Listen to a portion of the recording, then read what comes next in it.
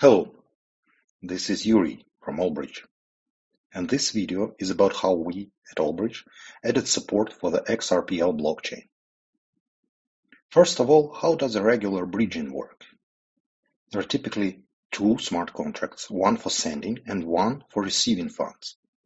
The user initiates the transfer by locking tokens on the first contract, also specifying destination blockchain and address. The second contract does not know about this. After all, blockchains cannot communicate. Here is where we need a validator service. What it does is confirming transaction finality on the first blockchain and issuing a signature validating its data, hence the name validator. Now, the second contract can check the validator's signature. If it is valid, the contract marks funds as received, preventing bad users from sending the same signature twice, and releases the funds to the user. The user is happy. Now, what happens when we send tokens to XRPL?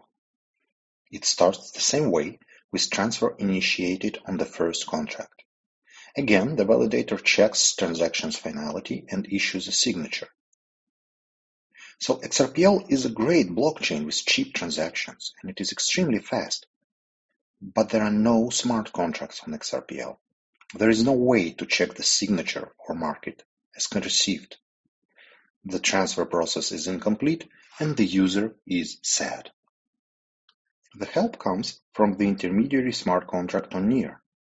It does the heavy lifting of the signature validation and maintaining used signatures list to prevent double spending. And it is also responsible for issuing a unique sequence number for the ongoing XRPL transaction. All transactions on XRPL have one, and it has to be unique. Therefore, each token transfer will be received only once. Using the data from the NEAR blockchain smart contract, including the sequence number, a special secure sender service now can sign the outgoing transaction. The transfer is now complete, and the user is happy again. Thank you for watching this video. This is just a small glimpse at what we do here at Allbridge. Stay tuned for more explainer videos on this channel. Bye.